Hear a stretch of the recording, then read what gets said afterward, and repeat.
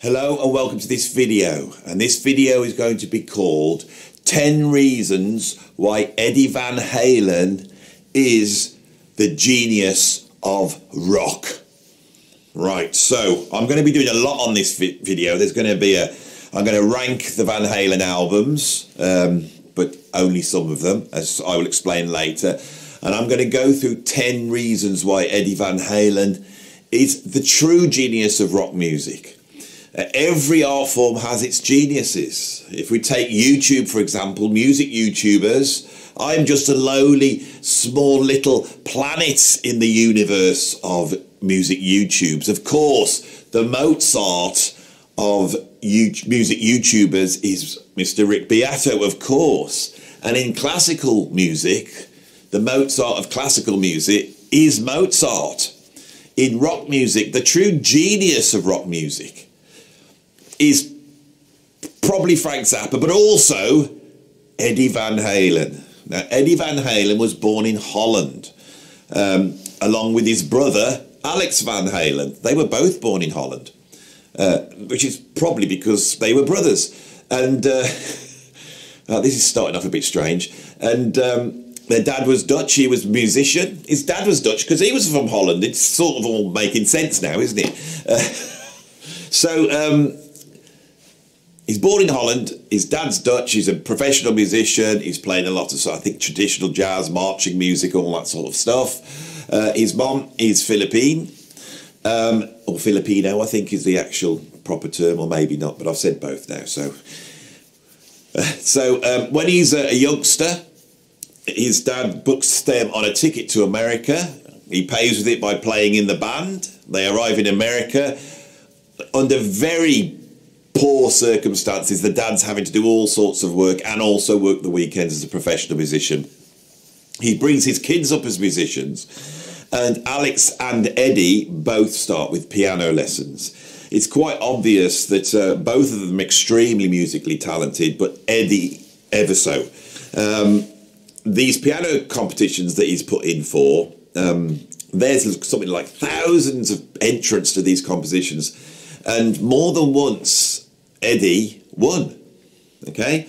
Which is more incredible when you know that these classical compositions he was playing, he was learning by ear.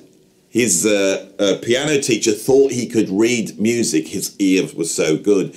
And it wasn't until he'd had lessons, say 5 or 6 years, that the piano teacher suddenly discovered that Eddie couldn't read music, okay? This is testament to Eddie Van Halen's extreme musical talent, but also his commitment to go his own route and to use his own ears and his own mind to explore new territories. Now, as he gets into his teenage years, well, not in his teenage years, his early teenage years, there's this explosion of rock music around him, and his big hero becomes Eric Clapton. And Eric Clapton is doesn't get the credit, but I would say there's a big line from Eric Clapton to Eddie Van Halen and then to Steve Vai and all the guitarists we have nowadays, Nuno Bettencourt. There's a straight line that runs straight from Eric Clapton. When he was asked about Jimi Hendrix, he wasn't so influenced by Jimi Hendrix. This is really interesting. Now you would say, where's the influence coming from? Well, one of the things with Eddie Van Halen is the great innovations he did on guitar, he did with his fingers. It's, on the whole, it's a guitar plugged straight into an amp, very much like Eric Clapton. He wasn't one for doing lots of different guitar tones and lots of effects like a Jimmy Page, although I'm sure Jimmy Page was an influence as well. But Eddie Van Halen, probably out of circumstance and not being able to afford all the gear, had to try and get the sounds out of his head with what he had at hand. And this meant learning how the guitar works, learning how amplifiers work. He forms a band with his brother. He's originally a drummer. Alex is the guitarist, but he has a natural penchant for the guitar. Alex has a natural penchant for the drums. Alex Van Halen goes on to be one of the most influential drummers in rock history. When I was coming up and I was listening to all sorts of different rock drummers in the early days, Alex Van Halen for me was a major influence. such a creative and innovative drummer with an incredible groove and an incredible sound, and I think he doesn't get the credit. So he forms a band with his brother. He brings in Dave Lee Roth. Now, Dave Lee Roth is, again, a one-off, right? This is a guy that has all the looks and charisma of a Robert Plant. He's a proper rock band front person. But his roots go back to vaudeville. He's a big fan of Al Jolson, and that sort of vaudeville influence starts to creep in. Dave Lee Roth is a popularist. He wants to entertain the audience. Eddie Van Halen's a musical genius. When you get those two together, it's like a perfect balance. And I must mention Michael Anthony, who doesn't get any credit at all in this. He's a sort of often just sideswept away. But I've always thought that every great band needs its anchor. It's usually the bass player. And he provides an incredible anchor in this band. Some of the stuff is difficult to play. There's a lot of weird timings and all sorts of stuff going on, and Michael Anthony handles it with aplomb. But the other thing I want to mention is with Dave Lee Roth up front, and I think Dave Lee Roth is the greatest frontman of all time. Sorry, Freddie Mercury, but I think he just edges over Freddie Mercury. Anyone who can do the splits off a drum riser, I think needs to get the number one place for that. Behind them, Eddie and especially Michael Anthony have these sort of almost like Beach Boy vocals coming at you, right? So this band forms. They're making their way in their local area, and they're having to play cover versions. It's guitar, bass, and drums. I think Eddie Van Halen, the reason why his style came out is because he was trying to play all these different songs and put everything onto the guitar. And also he wanted to rock because his heroes were Led Zeppelin and Clapton and Cream and all these bands. So he wanted to have that sound as well. And so it all comes together. They earn their dues. They become a band that can entertain, that can go out in front. And so we have this magical mixture of extreme musical virtuosity, which is highly innovative, but also a band that is massively entertaining at the same time.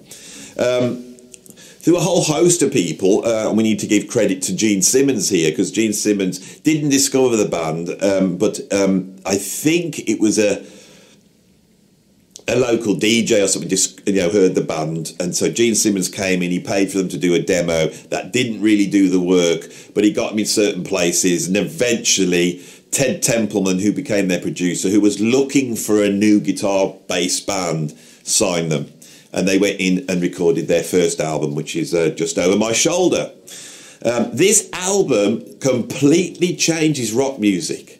And we have to ask ourselves a question, which I will answer later in this video, as to why this album hasn't gone down in history in the same way as Nevermind the Bollocks by the Sex Pistols, or Led Zeppelin 1, or Jimi Hendrix Are You Experience, all these albums that will always come up.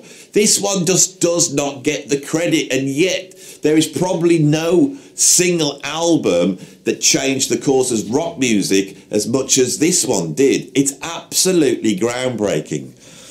They sign just after the big punk thing. It's quite interesting that they got their deal from a gig they did alongside a punk band. I wish I could remember the name of the punk band, but they came into the punk scene. They are totally not punk, but they have the energy of punk.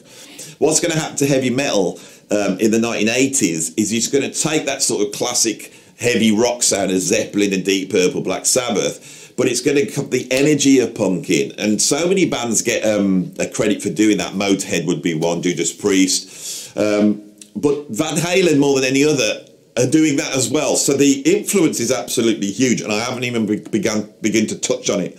Now, I think part of the reason why they don't get their due is because a lot of the innovations they made were musical ones. And this is at a time when punk was the big thing. And the music critics wanted to champion punk because they could write about it.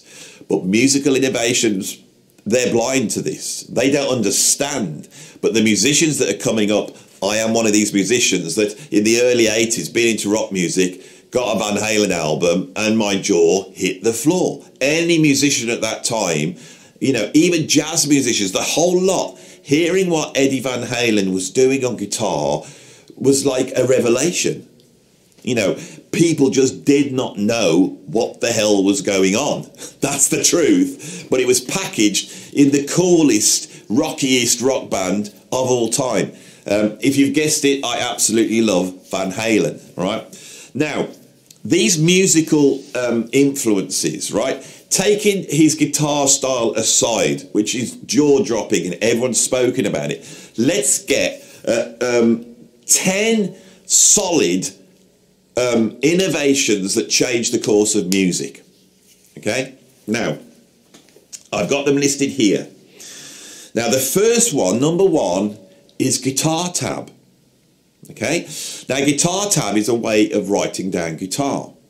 It gives you the fret positions, and it gives you ways of attacking the notes and putting certain articulation in. Now, guitar tab did not exist in the 1970s. Musicians who were coming up through a rock thing, I was one of these musicians, we never learnt to read. We learned to read words, well, some rock musicians did, but we didn't learn to read music. I can read drum music now, pretty okay, not brilliant at it, but I am an ear player, I'm a rock musician, right? I didn't come through that schooled route, and that's what rock musicians did. So if in the early 70s you wanted to learn Jimmy Page guitar solo, you had to use these, and that was it. Guitar came out because there was no way of writing Eddie Van Halen's guitar playing down, because what he was doing was so based upon an articulation that you would not understand it. When you listen to Eruption and he starts tapping all over the guitar, and believe me, Eddie Van Halen's innovation on guitar is not tapping. What his innovations are is a whole ton of techniques. The way he uses harmonics, the way he uses the whammy bar, the tremolo arm, the way he voices chords, the way he plays rhythm guitar, you know, the way he will get sounds out of the strings, you know, behind the nut or the other end, the way he uses his pickups and what, everything is creating all these sounds. So if you think of a tune like Cathedral, which is off Diver Down, you know, that's not about tapping. He is tapping, but he's tapping it with his left hand while he's operating the volume knob at the same time with an 1/8 note delay, which gives you this cascading sound. It's absolutely incredible. It's the totality, not just the tapping. Guitarists had been tapping before Eddie Van Halen came along. I think Steve Hackett on the giant hogweed on the Nursery Crime is tapping. I don't think Eddie Van Halen was even aware of this. You know, he went to tapping, as he says, after watching Led Zeppelin and seeing that thing where, you know, Jimmy Page sort of, you know, plays the guitar with his hand up in the air. The notes seem to be coming out of nowhere. And he realised if you could do that hammer on and pull off thing with this hand, you could do it with this hand. I'm really getting into depth here and I don't want to. So, number one, guitar tab. Right now, guitar tab completely changes rock music. I've taught music for years, and every kid that comes in playing guitar learns guitar through guitar tab. Now, they might be learning a Guns N' Roses song, or they might be learning, you know, a REM song, but they are getting it through guitar tab, and that gave musicians a way of accessing music in a way that didn't exist before. Guitar tab is very easy to understand. You know, you can look at it and say, look, there's the string and there's the fret number, right? And you see that sign, but that means it's a downstroke. Now, the guitar is a difficult instrument to read on because you have a choice of where the notes go. A lot of what Eddie Van Halen is doing, you have to play it in a specific position or it won't work. And so guitar tab was essential to be able to transcribe what Eddie Van Halen was doing. And this completely changes rock music as it affected every single guitarist after that came up, right? This is the level of this guy's influence. Number two, right?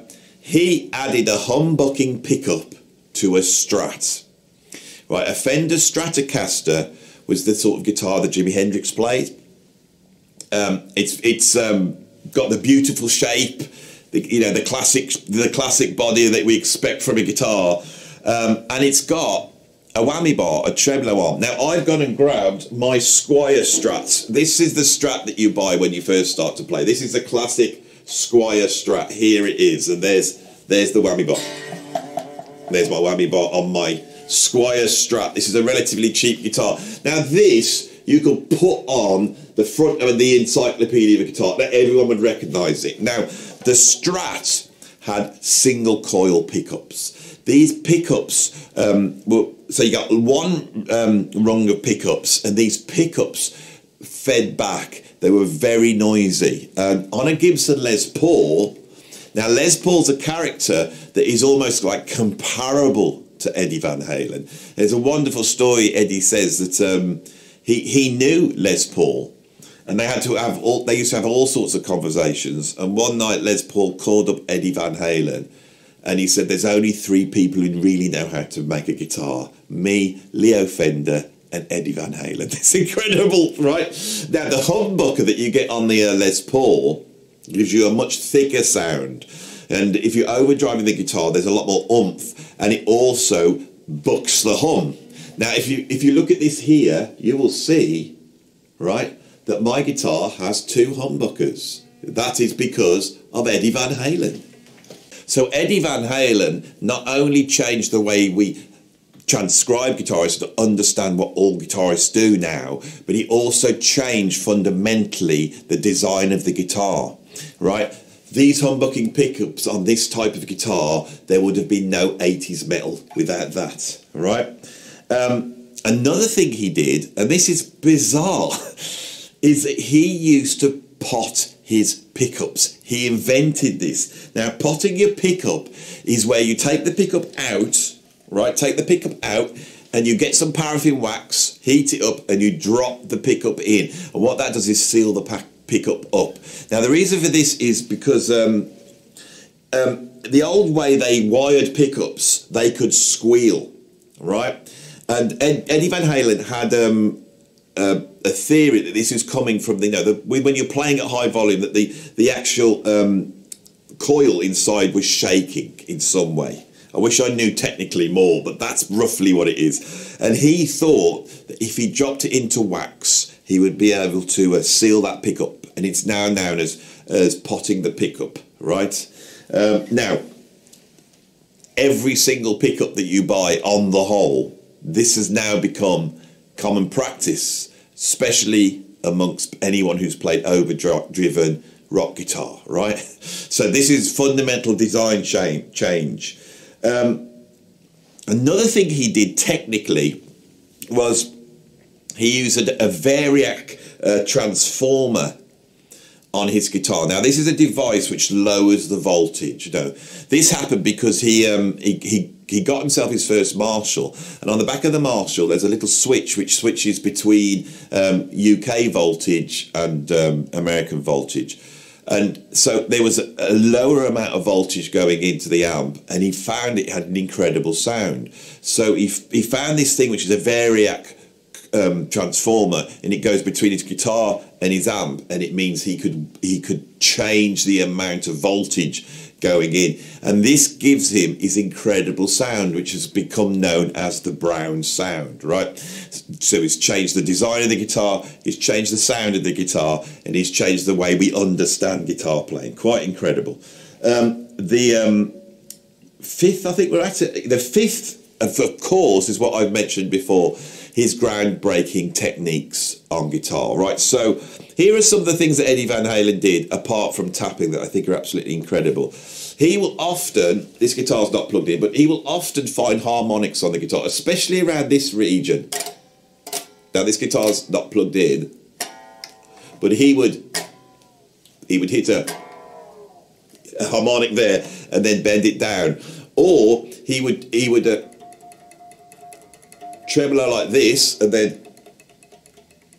slide his hand up on the palm, picking up harmonics as he goes. These are the sort of techniques that he was doing. What the effect this had is when people heard Eddie Van Halen for the first time, and I am of that generation, nobody knew what he was doing. So if you take a tune like Mean Streets, he starts off he's tapping, but it's more like he's playing little block chords with his fingers in a very percussive style. And what he's doing is very hard to do. There's a great video of Joe Satriani on the Howard Stern show, and the virtuoso Joe Satriani says, play us Mean Streets, and he's struggling trying to play it because it's really, really hard. When I first heard that, I thought that was just sped up guitar. I thought he'd done some sped up thing. I just didn't know what it was. And what's really interesting about this is that Mean Streets, when the track comes in, that guitar intro that he plays never really happens again.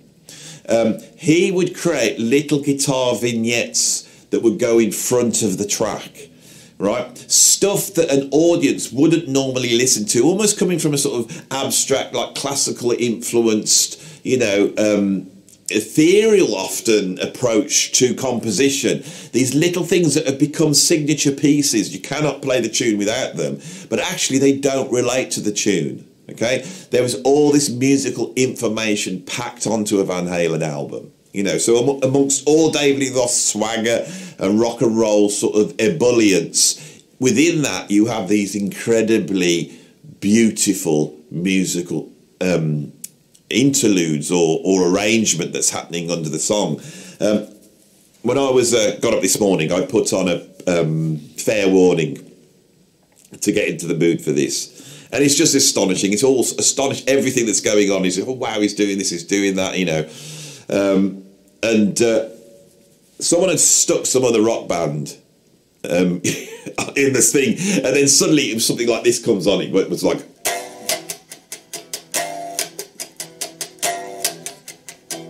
and this guy's going,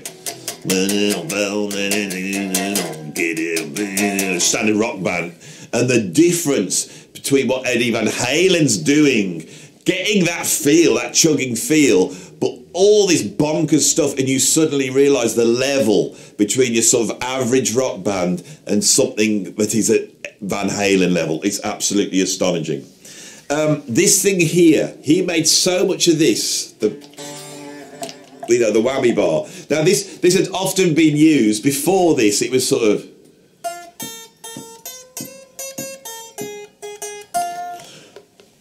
sorry, that's sort of Hank Marvin, so you get a bit of vibrato. It's very 1960s sound. That's all it was used for. And if you use this strap with this tremolo arm, right, that's no problem. But if you start diving, all the stuff Hendrix was doing, if you do that, it knocks it out of tune. Now, with Jimi Hendrix, if you watch the Monterey Pop thing, he comes out before he does Wild Thing. Go and check it out. He comes out and he's going, wow, he's doing all this stuff. And then when he finishes, he checks the tuning of his guitar. It is like this one, it's completely out of tune. You can see Jimmy goes, oh my God, I'm out of tune. And then he just piles in. Eddie Van Halen wasn't going to do that. He started to do all sorts of adaptations to his tremolo arm. Now we have a thing called a Floyd Rose tremolo arm. And the way that is designed is designed to go back into tune when you've thrown it around. It has locking nuts on the strings so the strings can't slip around and go out of tune. It has tuning, fine tuning on your right hand, so once you've locked the nuts off, you can still tune the guitar. There's a whole bunch of features on the Floyd Rose tremolo arm. That tremolo arm exists because of Eddie Van Halen, right? So I've now given you 6 huge reasons where Eddie Van Halen has changed the face of rock music. Now you could easily say, yes, but Andy, these are just technical things, right? But these things weren't made by a company. These things came out of Eddie Van Halen's musical vision. And so it's his musical vision for rock music that has changed the whole landscape of rock music. In that way, it shows that this band and this person is one of the most influential people in rock music. This will never get stated anywhere. You know, when you start to say the most important albums, the most influential, this and all that sort of thing, Van Halen won't come up. I did my 10 important albums, and I think I'm guilty of that. You know, now I'm saying this, I thought, well, maybe I should have put Van Halen 1 in. You know, maybe that's the action. it's a strong argument that Van Halen 1 has influenced rock music more than, say, the Velvet Underground with Nico album, which I did put on the list.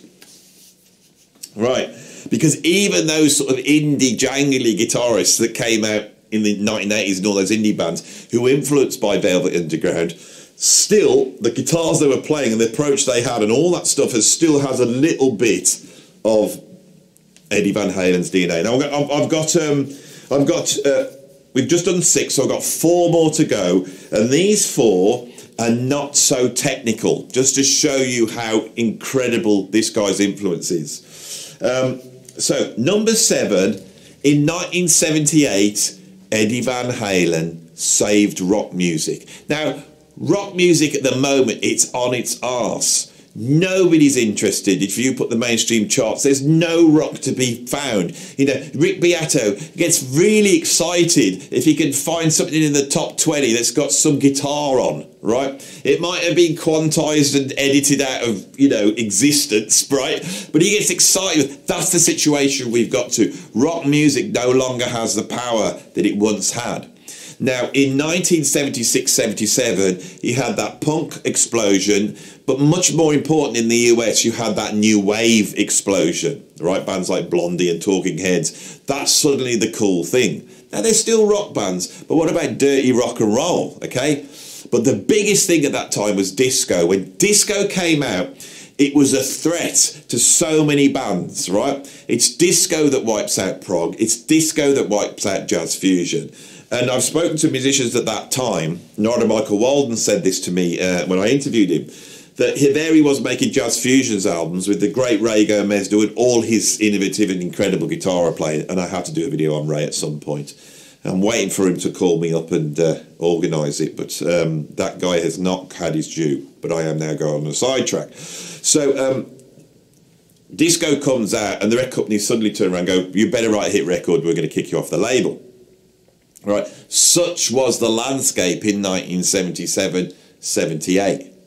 When Van Halen comes out, Van Halen 1, the album comes out and it goes on to sell 10 million copies and become one of the biggest selling albums in the US of all time. You know, I'm not off the top of my head quite aware of the actual sales for Van Halen. I think they've sold about 50, 60, 70 million. I don't know. But I know that 1984 sold 10 million and Van Halen 1 sold 10 million. That's 20 million just with those 2 albums. That completely changes the landscape. So when that album comes out, the record labels are still looking to sign these bands. Thank God. What would have happened if that hadn't have happened at that point? Now, at that time, we were seeing the rise of MTV. So MTV's coming out, and MTV is still sort of rock band focused, right? But then suddenly Michael Jackson hits. Michael Jackson comes out and he now takes over, and you see a shift in popular music away from rock bands writing pop records to sort of much more dance soul, and then rap's going to come in, hip hop, and we're slowly moving into music made by machines. Now, I absolutely love Michael Jackson, and Michael Jackson faced a problem in 1981. He had become the biggest black artist in the world, but a black artist could not transition, you know, to become a mainstream artist. It's very hard to think of any artist in the 1970s that's a mainstream artist, like a Led Zeppelin level or a David Bowie level. There's not many. Once you get to the 1980s, you've got Prince, you've got Whitney Houston, you know, you've got Michael Jackson. There's a whole bunch of black artists. Now, Michael Jackson opens the door for this, and the reason is he becomes aware that to get played on MTV, he is going to have to bring in a rock sound. And that is on Thriller to a certain extent, but especially on the track Beat It. So if you're going to make a rock track, who do you go for? You go for Eddie Van Halen. So he calls up Eddie. Eddie agrees to do it. How much do you want? I don't want anything. I'll just come in and do it. Now, Eddie Van Halen, when they first signed in 1978, the band that opened up for them at one point on their first tour was the progressive rock band UK, which featured John Wetton, Eddie Jobson, Bill Bruford, and Alan Holdsworth. Now, Alan Holdsworth is perhaps the most innovative, creative guitarist that's ever lived, I would say. But Alan Holdsworth's music is very, very esoteric. But Eddie loves him. Alan Holdsworth affected all the guitar players at that time. I think a lot of the stuff you hear after the first album, which is on the... I was listening to Fair Warning, and there's certain runs which are sort of a rock and roll approximation of what Alan Holdsworth is doing on guitar. And I think I think Van Halen utilised his tapping then to try and get this sort of cascading, sort of... that sort of, he would try and get that Holdsworth sound by using his tapping. Holdsworth, of course, was doing it with one hand, 4 notes per string. What Eddie Van Halen is playing 3 notes per string and tapping where that top one is, right? Eddie Van Halen championed Alan Holdsworth, and he really wanted to push him to the fore. He got him a major label deal with Warner Brothers, and he was going to produce what became Road Games. It was an unmitigated disaster. Alan Holdsworth was not going to be budged. He was not going to change anything, that would affect his creative vision. But the point here that's interesting is Alan Holdsworth's tone was absolutely incredible. Alan Holdsworth was, like Eddie Van Halen, a technical innovator. He was inside his amps. He was looking at the wiring of his pickups to get this beautiful silky sound. When Eddie Van Halen went in to record the guitar solo for Beat It, he was acquainted then with Alan Holdsworth, and he went and borrowed Alan Holdsworth's amp.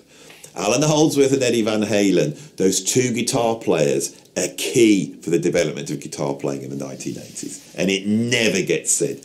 And that guitar solo, right, that's on Beat It, I think is so important to maintaining the position that Van Halen had done in 1978 of keeping rock bands in the spotlight, and your Bon Jovis, and then the return of Kiss, the return of Aerosmith is all possible. But this comes from Van Halen. They're influencing thrash metal, they're influencing the new wave of British heavy metal, they're influencing jazz rock, jazz fusion, prog metal, and they're even influencing hair metal. This is the most important rock band of the last 40 years, right?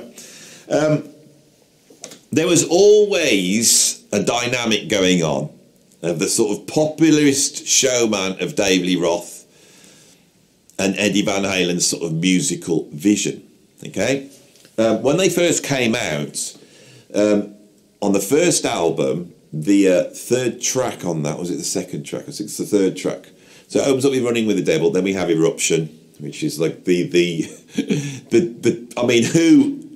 how many debut rock albums can you think of where the band comes out and then the second track is just a solo guitar piece, right? And you'd think everyone would go, "Oh, just flick past this," and we wouldn't be talking about it. Eruption changed a generation, and then that goes into You Really Got Me. And You Really Got Me was a big hit. They play it beautifully, and it points right back to the beginnings of heavy rock with the Kinks. The lineage is there.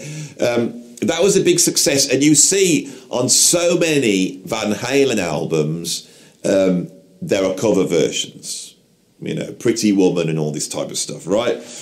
A Van Halen take on it. This was very popular. They were always released as singles. The record company wanted it, and Dave Lee Roth wanted it. As the band went on, Dave Lee Roth got his say. And on Diver Down, it is covered in cover versions and weird comedy tracks. Now, I really like Diver Down, and I will talk about it in a bit, but it's often seen as their weakest album. The lack of success meant that Eddie Van Halen was then allowed to step forward with the 1984 album. So he's going to come out with his musical genius. The record companies allowed him to do it, right? There he is, does the album. The single comes out, Jump. Jump is without a doubt it's Van Halen's sort of most recognisable single. It was a thing I heard when that album came out that got me into Van Halen, although it's a strange story how I got into Van Halen. But I'll talk about it when we get to the album. But the thing that's really important with Jump is here we have Van Halen the most iconic track by them, and the riff is Eddie on keyboards. This is a mark of his genius. At that point, when he's given creative freedom and he's going, right, I'm going to show you, Eddie Van Halen comes out with a video where he's sat there playing the keyboards and it rocks and nobody notices it. It's not about the guitar with Eddie, it's about his musical vision. Right? So, the promotion of Alan Holdsworth, I didn't say that was one of the points. The utilisation of the keyboards in rock music to create these riffs, and the influence on MTV. If I should have said they were, I didn't number them, you see, but that's, I've now run through it. So that's the first part of this video. That's the first 20 minutes there, where I've gone through 10 innovations that change the face of rock music, which come directly from Eddie Van Halen. I'm now going to rank the Van Halen albums, and in my notes here I have actually put the number of albums they sold. 80 million albums we're talking here. Now, I am going to rank now the Van Halen albums that have Dave Lee Roth on them, and I'll tell you why. Because for me, Van Halen is Dave Lee Roth. that's the way it is. When Dave Lee Roth left, I didn't follow Van Halen, I followed Dave Lee Roth. And what's bizarre is he then goes on to do that sort of Crazy from the Heat EP with California Girls. He gets out every fibre of his cover band, you know, vaudeville thing, and it's brilliant EP. Then he forms a band with Steve Vai, and he takes the Van Halen thing and moves it forward. The addition of Sammy Hagar coincides with the groundwork that Van Halen have laid, and suddenly you have this keyboard-driven rock music, which is, you know, hitting the charts. And they have another huge hit record, you know, with Why Can't This Be Love. I rushed and got 5150 when it came out, and I just thought it was okay. I was a little bit let down. Sammy Hagar was almost like too good a singer, too strong a songwriter, and a good guitar player. It's got to be said that one of the few influences that we can point at is Ronnie Montrose's album, the first album, Montrose. You know, Space Station Number 9. That's definitely, you know, laying the groundwork for what Van Halen are going to do. But anyway, I digress. There's nothing wrong with it. They're great albums. For me, I think of that as, like many people, Van Hagar. So I'm not going to rank those albums. I got 5150. I thought it was okay. OU812 came out. I liked that more. But by that time, I stopped, and I don't know the albums after that. I know there's some really good stuff there. If I think for Unlawful Cold Knowledge, I've listened. So there's some good stuff there. I'm not sidetracking because I hate it. But for me, I want to rank the Dave Lee Roth albums, because for me, that's where Van Halen resides. So, at number 7, so there's 7 albums we're going to look at. At number 7, we have the final Van Halen album, A Different Kind of Truth. This is when they finally got Dave Lee Roth back in the band, and it's a very, very good album. If you consider the sort of acrimonious split and all the fighting and all the stuff that's gone on, and then they get back together, then they're split up, and at this point they obviously couldn't work together, but they managed to stand each other enough to get in the studio and make this album. It's a great album, right? I just think that it lacks the zeitgeist. You know, on those early albums, Van Halen is riding a wave. Right, that's gone. Everyone went to listen to this album to see, oh, does it sound good? Does it sound like Van Halen? This is the trouble when bands get older. You're no longer, you know, getting them for the innovation. You're getting them to have the secure feeling that they still sound like they all should have always sounded. I mean, Extreme did this brilliant with that Rise album. Absolutely brilliant. And in many ways, it's unlike any of the early Extreme albums, but it delivered what we wanted, you know. And this album does too. It's a very good album. Right, can't say much more about it, but that's what I have at number 7. At number 6, I have the aforementioned Diver Down. Now, Diver Down is a very short album. It's about half an hour long. It's got all sorts of different tracks on there. We get a version of Pretty Woman on there. We get, what's the other cover version on that album? Can't remember. This opens up the album. Anyway, ton of cover versions, a ton of comedy songs. Van Halen really hit their stride with that sort of that swingy beat that they were like sort of pioneers of, which they got from Billy Cobham's Spectrum on the Full Bug, and the Full Bug is one of my favourite Van Halen songs. But within this, tracks like Little Guitars, Cathedral, this genius what Van Halen's doing, and the fact it jumps around so much and it's so eclectic. With my prog ears, I love it, you know, and Big Bad Bill, which features their dad on clarinet. It's a wonderful thing, you know. Happy Trails, that was the one. There's that a cappella Happy Trails. I'm sure there's another cover version on there. Fantastic album, not representative of Van Halen, not quite focused in what it wants to do. Some of the albums we're going to talk about are fantastic, but it is a lot of the sort of Van Halen sound. This is eclectic, it's interesting, and there's certain moments, the intro to Little Guitars, where Eddie Van Halen plays a pedal and then he plays these chords that move up. It's so beautiful, it's so musical. No other rock guitarist would even be able to attempt something like that. It's absolutely incredible. Right, at number 5, I have Women and Children First, right? Women and Children First is a really great, solid Van Halen album. If you wanted to have a Van Halen album that represented them, all the ones we're talking about, do that, okay? But I think this crisis that emerges a little, it's only a tiny little thing, but just notches it down. This crisis emerges between the sort of popularity and the Van Halen thing, right? With Women and Children First, which is, I think is the 3rd album, it just doesn't have that real classic moment on that album for me. You know, there is no jump, there is no Hot for Teacher, there is no, you know, Running with the Devil or Ain't Talking About Love. But it's a fantastic album, you know, some incredible playing on there. And some real innovative stuff on keyboards, which sort of is a precursor of what we're going to see on 1984.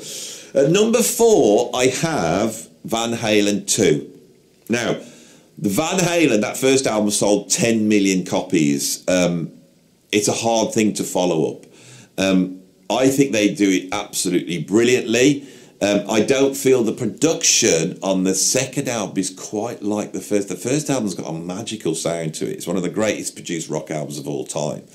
But in there's some incredible stuff. And Spanish Fly, when I had that album, there was loads of great stuff on it.